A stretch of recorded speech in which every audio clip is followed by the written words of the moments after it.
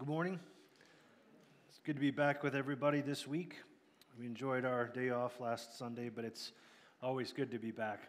Please go ahead and turn to 1 Thessalonians chapter 2, and we're going to be going over, I think, the very same verse that Corey was pointing to. I think it's really cool the way God lines these things up, right? That we're all on exactly the same page this morning, and that wasn't planned, so that's pretty neat. If we remember back to the last time, 2 weeks ago, when we were doing our study of 1 Thessalonians 2, we talked about how Paul spoke about the work that he and his companions had done in the church when they were there the first time. And he was talking about that visit from Acts chapter 17 that we actually covered during the introduction to the study. But 2 weeks ago, when we looked at that, Paul told them, he said in verse 1, "You know that the visit was effective." And then he talked about what they were doing, and he listed off some things that they didn't do. He said they didn't do their ministry work out of impure motives. He said they weren't trying to trick the people. They weren't doing it for the money. He said they weren't mistaken in what they did. And he said that they did it not to please man, but to please God. And then he listed off two behaviors that they avoided. He said they avoided flattery and they avoided greed. And so that was verses 1 through 6, Paul focusing on what they didn't do. And now in verses 7 and 8, Paul is going to talk about what they did do and how they did behave. And as we've already mentioned this morning, he compares their behavior to how a mother would act. So let's read here verses 7 through 8. He says, I'm just going to start halfway through the verse at the beginning of this paragraph. "Just as a nursing mother cares for her children, so we cared for you. Because we loved you so much, we were delighted to share with you not only the gospel of God, but our lives as well." So in verse 7, Paul's saying that he was caring for the Thessalonians in the same way that a nursing mother cares for her children. And in verse 8, he explained that this bond had developed as a result of that. He loved them, and he said that arrangement that they had was delightful. He was acting as a spiritual mother to the Thessalonians, and it was a wonderful experience. And that feeling kind of rings through this entire book. It's a really nice thing to read through. So apparently Paul, his companions, and the Thessalonians, they clicked, they bonded, and he said they shared their lives together. And so there's a couple of aspects of mothering that really become apparent here that Paul brings out. And I want us to work through those. Being a mother to a nursing child, when you do that, there's responsibilities that come along with that. A nursing mother has a job to do. And second, a nursing mother develops a bond with her baby.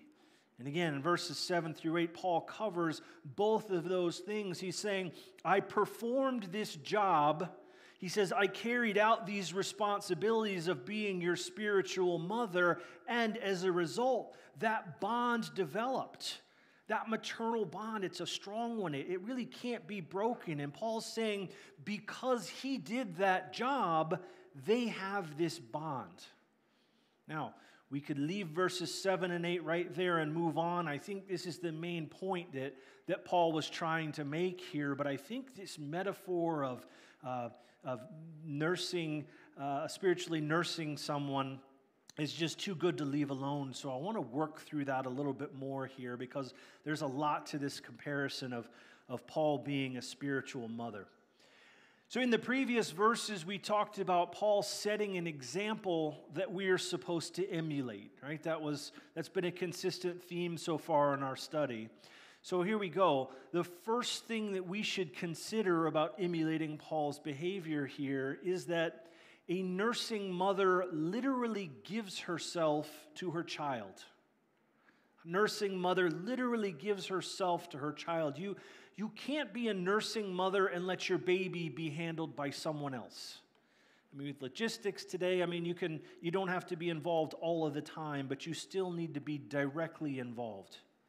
So Paul, we see, was directly involved in nursing the Thessalonians. He didn't share the gospel with them and just leave. He didn't share the gospel with them and then hand them off to someone else to have them be their problem. He said, just as a nursing mother cares for her children, so we cared for you. Paul directly provided care. He literally gave himself to the ministry of the Thessalonians. And the challenge here is that we should be doing the same thing for each other as well. Second, when a mother nurses her baby, that nourishment she provides helps her child to grow. And after some amount of time, and it's different for different people, but after the right amount of nourishment has been given to the baby, that baby becomes ready to move on to solid food, right? And at that point, nursing is not required anymore. The child is ready to move on to something more substantial. But without that nourishment, a baby will never move on to solid food. It's a critical stage in a child's development. And Paul doesn't just give us this metaphor here in 1 Thessalonians on its own. This metaphor of a nursing mother shows up elsewhere in our Bibles too. Hebrews chapter 5, verses 11 through 14 says, "We have much to say about this, but it is hard to make it clear to you because you no longer try to understand. In fact, by this time you ought to be teachers, you need someone to teach you the elementary truths of God's word all over again. You need milk, not solid food. Anyone who lives on milk, being still an infant, is not acquainted with the teaching about righteousness, but solid food is for the mature, who by constant use have trained themselves to distinguish good from evil." So here, Paul's using the same metaphor. A nursing mother literally gives herself to her child. A nursing mother helps her child to grow. And third, nursing mothers need more food than women who aren't nursing. All right? And this makes sense here, right? This is just basic physiology. Some of what a nursing mother eats gets broken down, it gets converted into milk, and that's food that otherwise would have stayed to benefit the mom. But she's now nursing, so a part of her literally gets passed along to someone else. And doctors say that a nursing mother needs about 25% more calories than when she's not nursing. Right? Well, it's the very same way, it's not a stretch to recognize that this works also spiritually as well. Just like a nursing mother needs more nourishment in order to pass along nourishment to her child, anyone who's spiritually feeding another person needs all the nourishment they can get themselves. If you have a responsibility to feed someone else, you have to make sure that you yourself are being fed. Because if you aren't, you're not going to have anything to pass on to that other person. They won't get the nourishment that they need, even though they're relying on you to receive it. You want them to move on to solid food? They need to be nourished by you enough to get there. And so this should prompt another thought here too, by extension. It's not just the amount of food that you eat that's important for a nursing mother. What a nursing mother eats is also important. A nursing mother passes on what she eats to her child. So if you're taking in a healthy diet full of vitamins and minerals and you nurse a baby, then that baby is going to get a lot of vitamins and minerals. But guess what? If you're polluting your body with drugs while you're nursing a child, you're going to pass on those poisons to your baby as well, and it's going to hurt them. You see, a nursing baby is completely defenseless and totally reliant on its mother to do the right thing and feed it the right thing. And so, of course, it's the same thing for us spiritually. You can pass on false doctrine straight from you to a baby Christian without even thinking about it. The young Christian just takes in whatever he or she is given. You can pass sin straight from you to a young Christian without even thinking about it, and the young Christian will just take in whatever he or she is given. A nursing mother passes along what she eats to a child. And the final point of comparing Paul's actions here to a nursing mother, A mother sacrifices for and protects her children. And this is natural, right? This is an instinctual thing that comes from that bond between mother and child. Remember those first 2 points we talked about, right? A nursing mother has a job to do, and when she does that job, this bond develops between her and her baby. God designed women to be this way.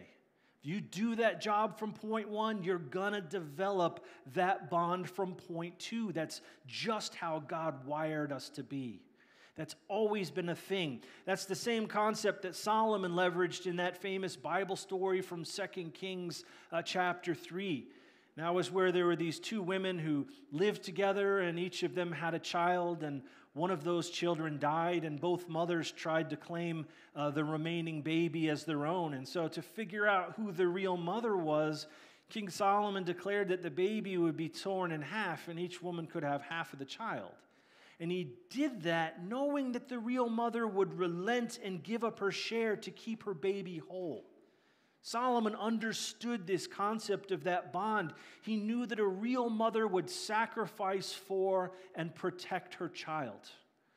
In case you hadn't read that particular Bible story before, they didn't go through with cutting the baby in half. He just said that to draw out the truth of the situation. Well, again, as we go through 1 Thessalonians and we see how Paul was treated, all that persecution that he endured, we see that bond between him and the Thessalonians because he was willing to sacrifice for and protect these young believers. He didn't abandon them to the mob. He suffered for them, and he maintained the relationship. And so, of course, this is a challenge for us as well. Do you have that resolve to treat your church family the same way? To suffer for and to protect the spiritually younger members of our congregation? If you do, if you have that bond, then that probably means you've been doing the job that Paul did. And if not, if you don't have that bond and you're not new to our church family, maybe take some time to evaluate that. Should you be more focused in this area? So Paul talks about in verses 7 and 8 his ministry efforts with the Thessalonians. He's comparing them there to a nursing mother caring for her child. And now in verses 9 through 12, there's a bridge here, and he's going to make a comparison between his ministry efforts and a father caring for his child. Verses 9 through 12 say, "Surely you remember, brothers and sisters, our toil and hardship. We worked night and day in order not to be a burden to anyone while we preached the gospel of God to you. You are witnesses, and so is God, of how holy, righteous, and blameless we were among you who believed. For you know that we dealt with each of you as a father deals with his own children, encouraging, comforting, and urging you to live lives worthy of God who calls you into his kingdom in glory." Now we're going to talk about the role of a father here in a minute, and actually some of this might spill over into next Sunday too, but first I want to point out something that Paul is telling us here that I'm not sure he intentionally was trying to prove out, just because of time and cultural differences between today and when he wrote these things down. Notice here that Paul makes a differentiation between fatherly and motherly examples, right? And because he does that, we can see that there are indeed differences between a father and a mother. And again, I don't think this is a point that Paul was trying to make. In Paul's time, things like gender identity and the role of mother and father, those things were crystal clear to people back in Paul's day. It's now that we're attempting to redefine these things or say there's something different today. It's worth bringing up and I think really looking at it. May not have been high on Paul's agenda, but it really does matter to us. Right? Today we're told that men and women are the same. And if we say that men and women are different in any way, we can get in trouble because somehow the implication is that if we say genders are different, that must mean that one is inferior to the other. But that's flawed logic, right?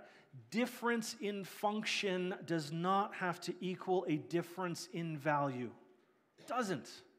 That's not what God intended when he made man and woman.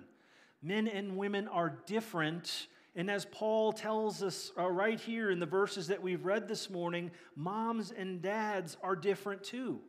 And Paul takes this for granted, but we can't. We have to talk about this today. These are different jobs between being a mom and being a dad. There's overlap between them, and sometimes one parent has to take on both roles, and it can be done, and it absolutely can be done well, but that requires heroics on a level that we shouldn't normally have to deal with, and it requires a lot of extra help from God. So I'm not down on single parents. I'm not saying it can't be done, but my point here is that from what Paul is telling us, we can see there is a fundamental segregation of duties that God baked into this whole marriage thing. And we need to recognize that, and we need to celebrate it.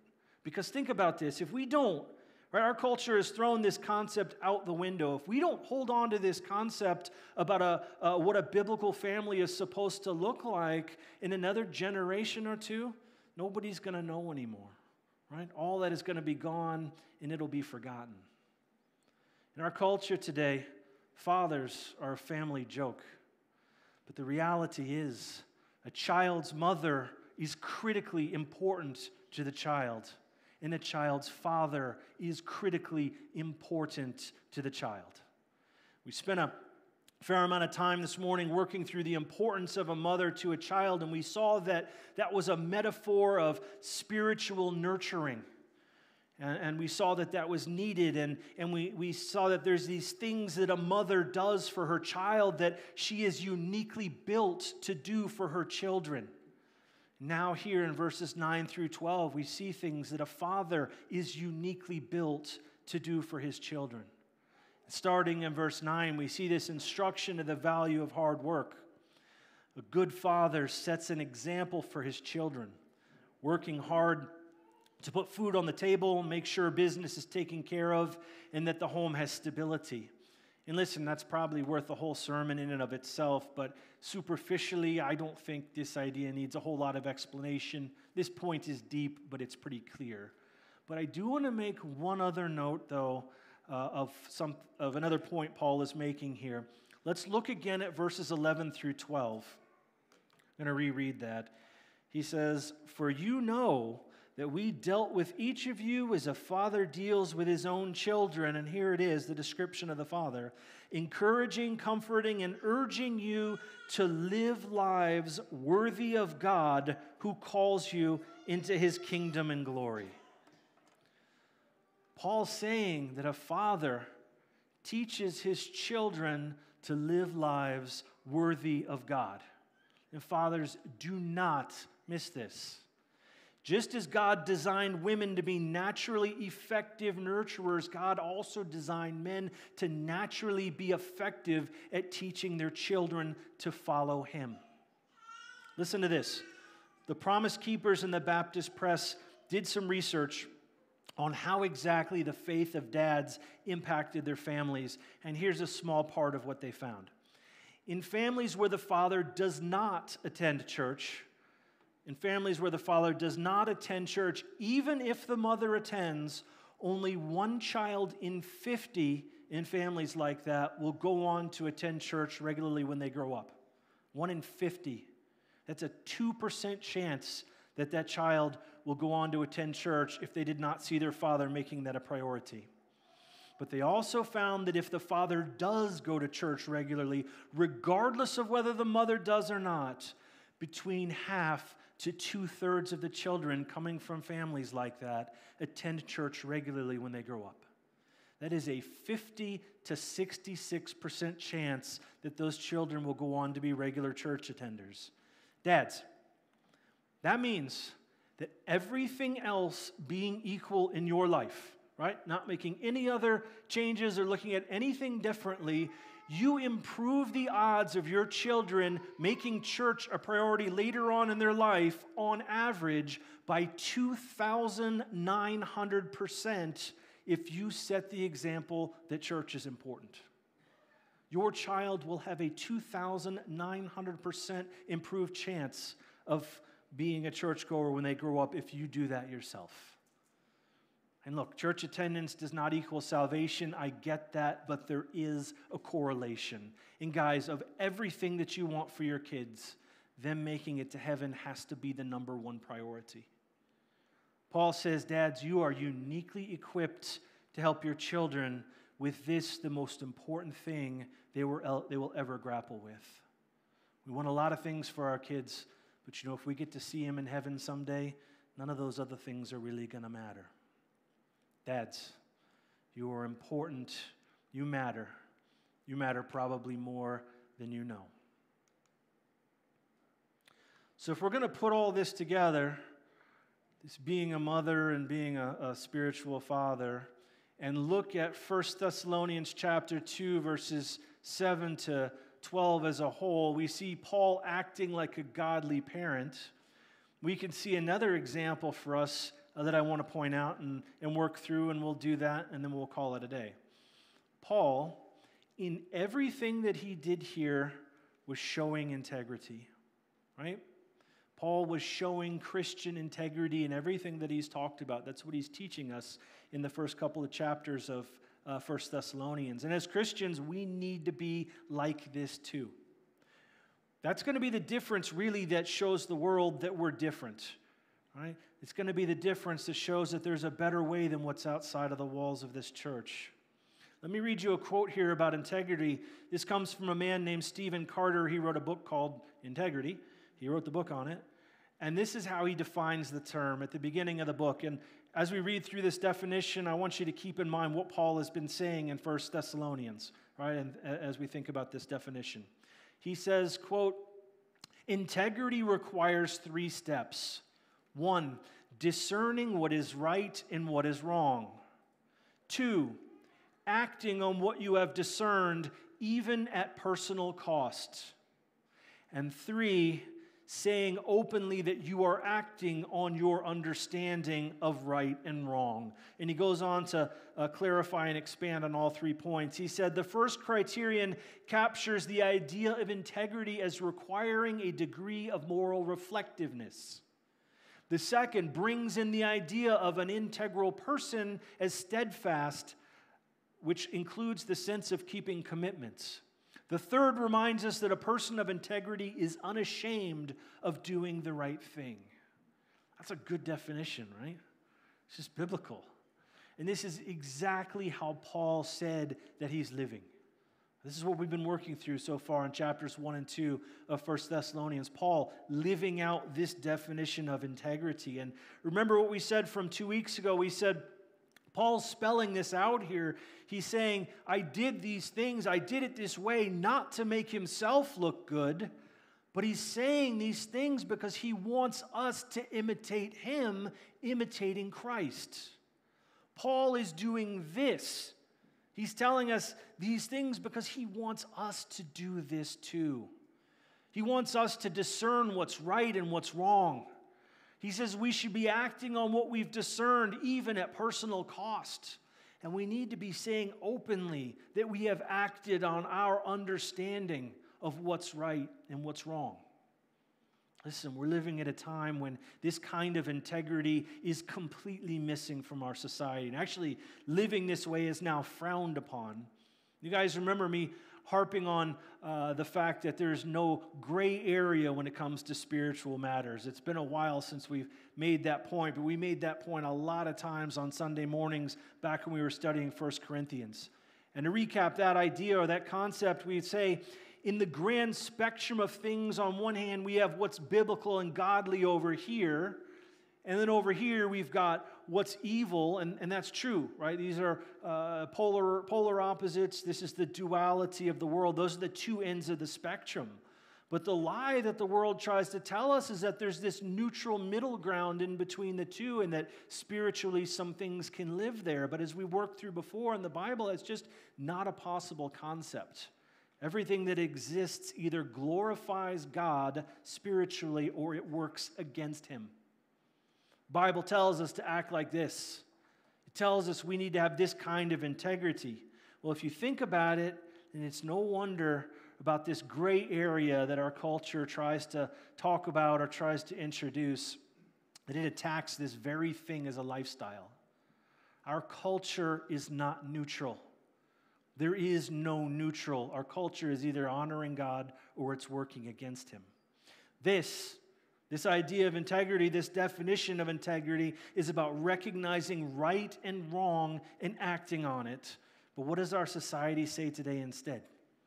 It says right and wrong are fluid concepts. They change whenever anybody wants them to. And if that's the case, right, and that's what's being taught in our schools, that's how everything's being repackaged and represented today. If that's the case, then it becomes absolutely impossible to act with biblical integrity. If right and wrong are turned into fluid constructs, it is impossible then for us to emulate Paul emulating Christ. You can't be a good Christian anymore. So I think it's no coincidence that our society is moving in this direction. It's a conscious moving away from God. Getting rid of right and wrong gets rid of this possibility of Christian integrity. We can't emulate Paul emulating Christ anymore. Our culture's also been hard at work at getting rid of the meaning of sacrifice too. We talked about how Paul was behaving like a parent and sacrificing for his spiritual children. He said he wasn't doing any of these things for selfish reasons. And our culture today also has tried to stamp this out too. There's a philosophy out there that's been around for a long time. It's called psychological egoism. And the short explanation to that is this philosophy says that nothing ever is done selflessly. Everything that people do is inherently selfish. Every action is selfish. And this school of thought holds that it's impossible for people to behave altruistically. They explain away altruistic behavior by saying, well, it's really not something we do for others. We do it for ourselves. We do something for someone else to make ourselves feel good. We're really just behaving selfishly. And of course, this philosophy is completely ridiculous, but this is what I was taught in high school. It was taught when I went to college for my bachelor's degree. You've probably encountered this as well. And you know, when I was taught these things, I just kind of laughed them off. But when you really think about it in light of this definition of integrity and what else Paul has been talking about in 1 Thessalonians, this is very, very dangerous philosophy. Because if all actions are selfish, again, it becomes impossible for us to emulate Paul emulating Christ. If psychological egoism is true, there is no way we can live like Paul's example from 1 Thessalonians chapter 2. We could never be spiritual parents like he was because he was doing it selflessly. Remember, we don't earn our salvation. By this point, Paul already had his ticket to heaven. He's already saved, right? Regardless of what he was doing, he was going to get his reward, but he was still acting this way. He said he was doing it for the glory of God and not for any other reason. And today, by contrast, we pay money, our tax money, so our children can be taught that such behavior is beyond the capability of man. We're taught everything is about us. Seeking pleasure is what we need to do, and we're only supposed to worry about number one. We're told that we're incapable of making anyone else happy until we first make ourselves happy. Look out for number one, and that's it. That's the way to fulfillment, the world says. We can keep repeating that, but that won't make it true. The Bible shows us a better way. Paul shows us a better way here in 1 Thessalonians. In addressing this truth, a scholar named Michael Holmes wrote these words. And here he's talking about the world's view that the only way to be happy is to focus on yourself, and he's looking at that in light of 1 Thessalonians chapter 2. He says, the irony in this is that in giving of himself for the sake of others, Paul found happiness and satisfaction for himself.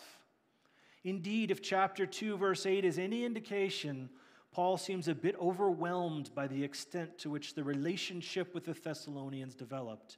In loving others, he seems to have received back more than he could have imagined. In doing so, he proved the truth of what Jesus taught when he said, "Whoever wants to save his life will lose it, but whoever loses his life for my sake will save it."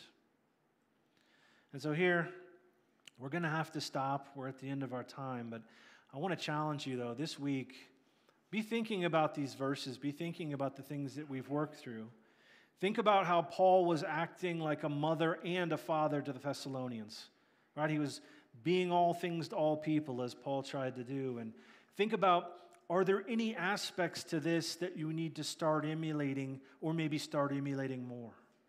And also take a moment to really reflect on this concept of biblical integrity that we talked about.